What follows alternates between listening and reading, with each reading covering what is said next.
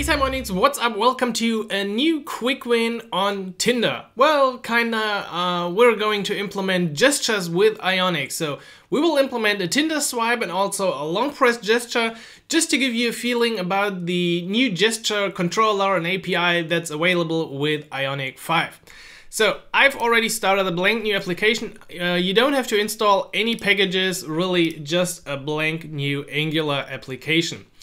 But I already did a few changes. So what I did so far is only in these two pages or these two files, and that's also the only place we're going to work. So I've created a little array of people because we want to have these Tinder-like swipe feature. So we need a name, a little image, and this will be used for our long press example.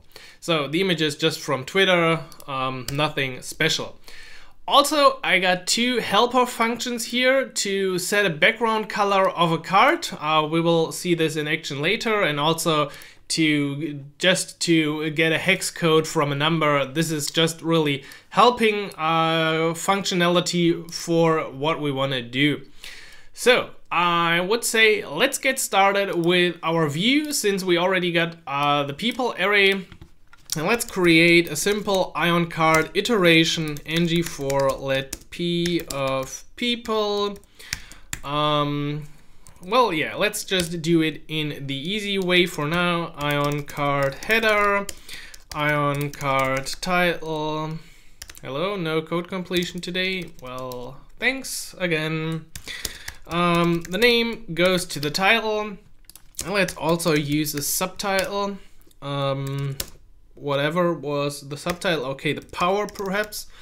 So power goes here. Also, we want to display an image. Let's put this directly at the top of our card, and the source is of course the image of our p variable.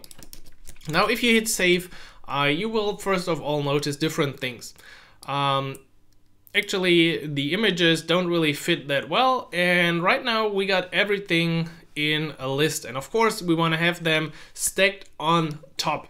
So what we're gonna change is I just didn't want to put any changes into this CSS file, so let's just do this directly in here. I know perhaps not the best way, but I guess you can abstract from this and create the classes.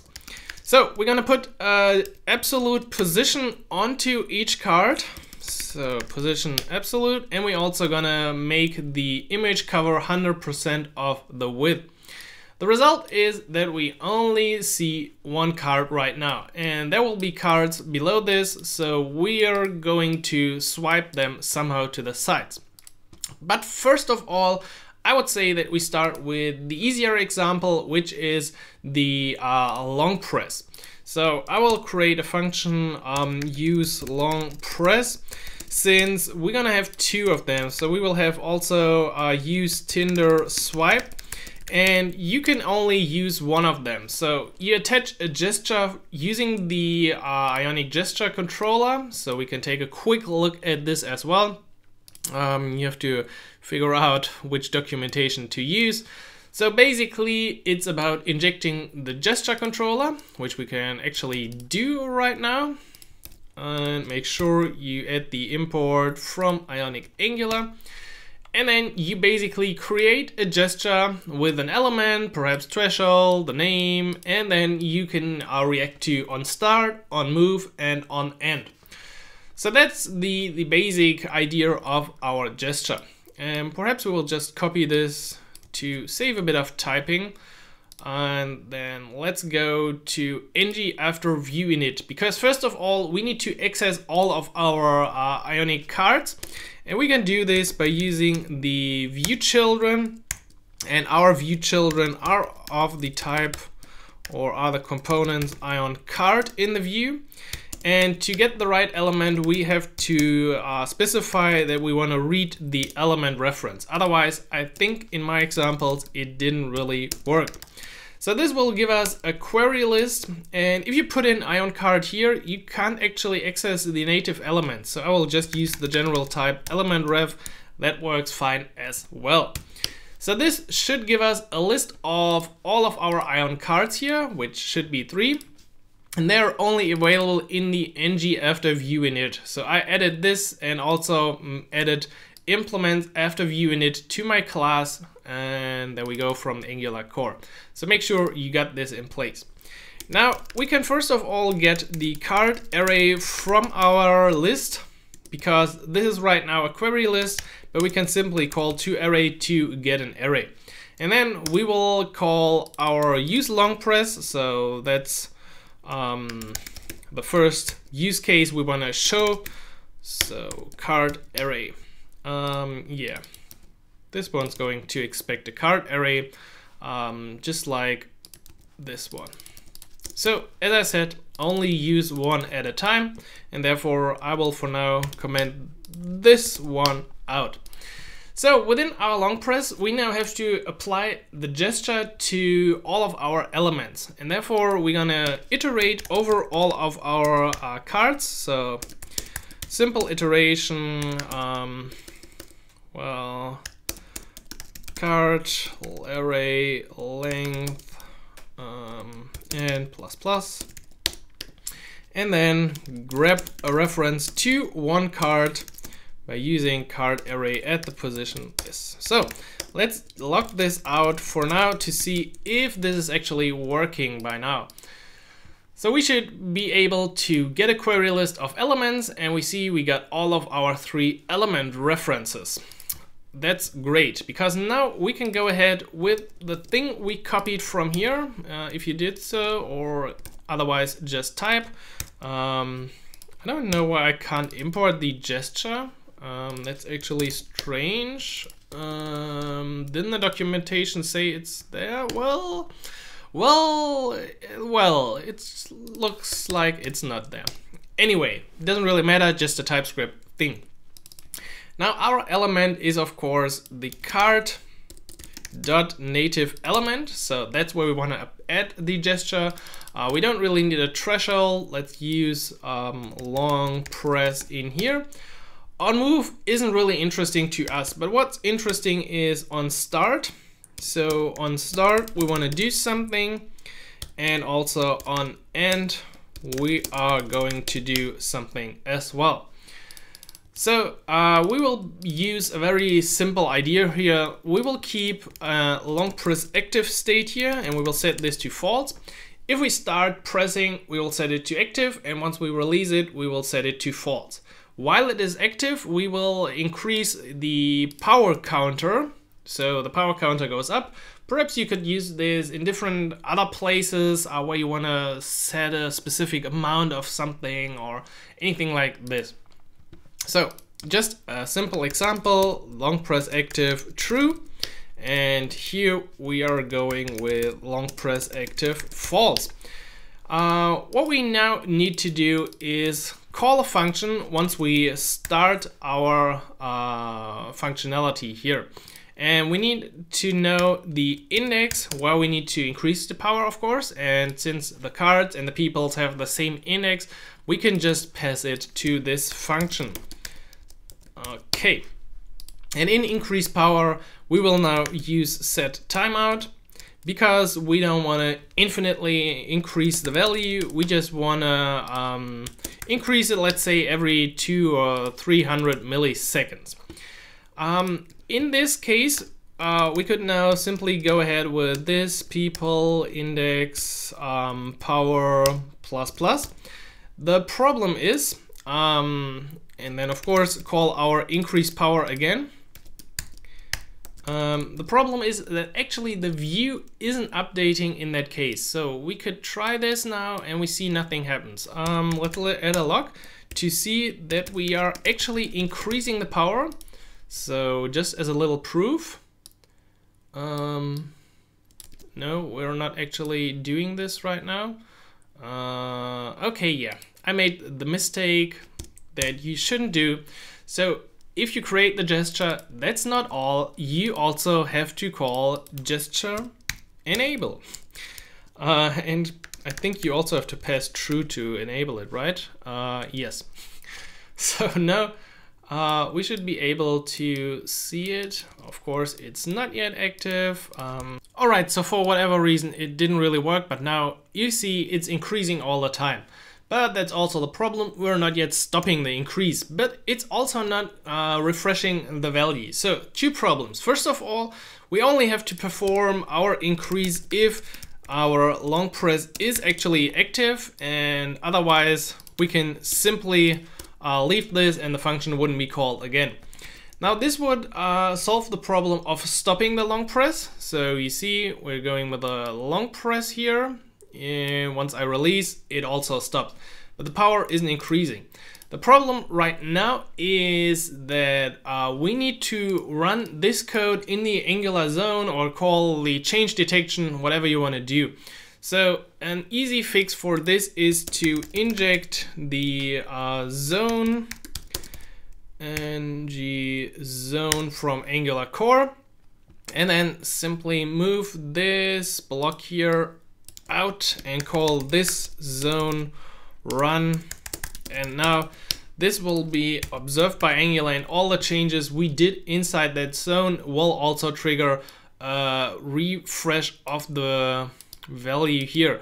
So I'm not sure why it feels kind of hard to actually put a button down and actually get it done, because perhaps the absolute position isn't the best friend of the long press gesture. Let's try it out. Well, yeah, now it's actually increasing the power. As you can see, I'm still putting my finger down. Once I release it, it will stop, and within Ben's berry, it should also work. I don't know actually why it's working that bad. I think it's because of my Chrome browser, because when I developed this functionality, actually everything went pretty smooth and there was no issue. And right now, I think I actually made a mistake somewhere, but I don't think it's really working. So yeah, never mind. That's definitely the long press.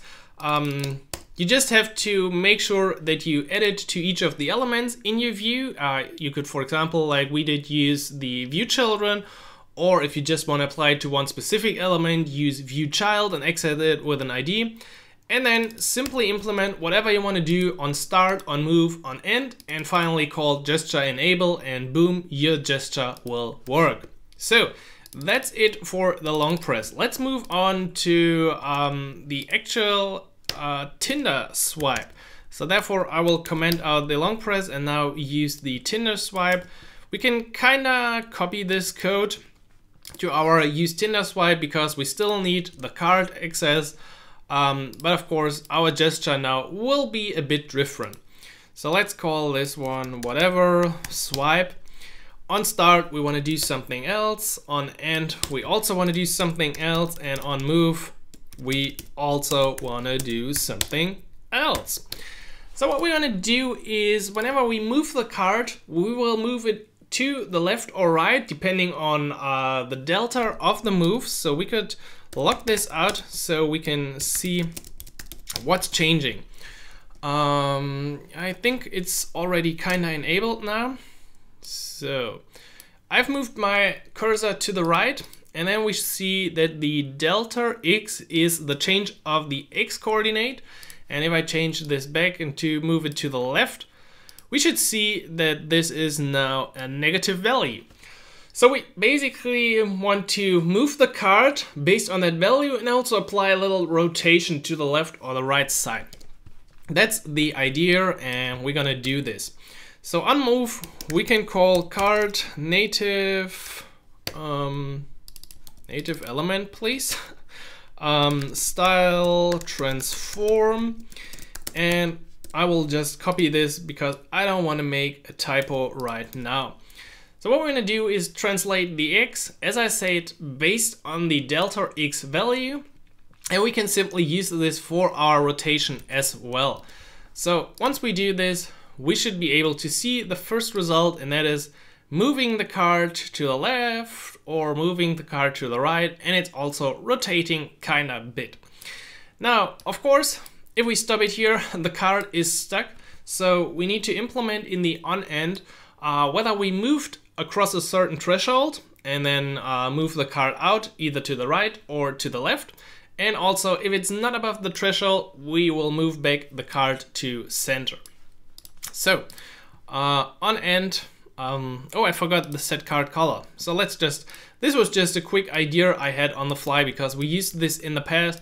For example, you could also change a bit the tint color of the native element based on the delta X. So this is really nothing you have to do. I just wanted to show that it would be possible based on a value to set the background color to some red color or some green color, whatever you prefer, or in general perhaps fade the image or do any kind of tricky thing. Back to what I wanted to say. So on end, we are basically performing an animation. So therefore we should actually use a transition time. You can put in whatever you want, of course, but it shouldn't be instant. So if the event delta X is now above, let's say 150, or let's also use else if it's below minus 100. That looks strange, minus 150, or otherwise it's just normal. Actually, the normal case is the most easy one, since in that case we're just going back to no transformation at all. So this means we're not above the threshold, and as you can see, we're moving the card simply back to the center of the original position. Perhaps we could also call set, no, whatever. Don't mind the color for now. I can also comment this out. It was just a funny thing I wanted to do. Sorry if you don't like it, just leave it out. Next thing might be a bit more complicated because we need to translate the position now out of the view. And to get the full view width, you can actually inject the private platform, because that makes life kind of easy. And then using the platform, we can now transform our value out. And it looks like this. We're using, remember, we're moving it to the right side now along the x-axis. We're just shifting it out completely beyond the width of the view. And we're also adding a little more rotation because it shouldn't fly out like this. It should basically bounce out. And now for the opposite direction, I think it's kind of the same, but we want to use minus in this case, and the rest can stay the same. So this should help us now to see we're still in the threshold. Now we're beyond the threshold. And if you make this a bit slower, the transition, let's just add 3.5 seconds. Really, you shouldn't do it like this in your application. But now you should see it still rotates out. So we get this full animation. It really rolls out. And of course, this is now too slow. So going back, this was just an example. Okay, I think we added everything. We got the long press, which doesn't really work in combination. So I think right now you can only add one gesture for one element, although I think it's kind of strange, but thinking about it right now, this is also a long press. Since I moved this element, this wouldn't really work well. You can react to on start, on move, on end, and use the values of the gesture that you performed. So I hope you enjoyed this quick introduction to the gesture API of Ionic 5. If you got questions about this API or want to see certain other gestures, just leave a comment and I'm happy to produce more on this since I really enjoyed working with the gestures. If you enjoyed this video, please hit the like button and stay subscribed so you get notified about all the new tutorials, quick wins, and other app development and web development videos on this channel. If you want to learn more about Ionic with in-depth courses, a community of like-minded developers so you can learn and build your apps faster, you should definitely check out the Ionic Academy, which is my code school to help you with everything Ionic, with a huge library of courses, material, and a supportive Slack channel so we can get your app out. I hope you enjoyed this video. I will see you inside the next video. Have a great day and happy coding. Simon.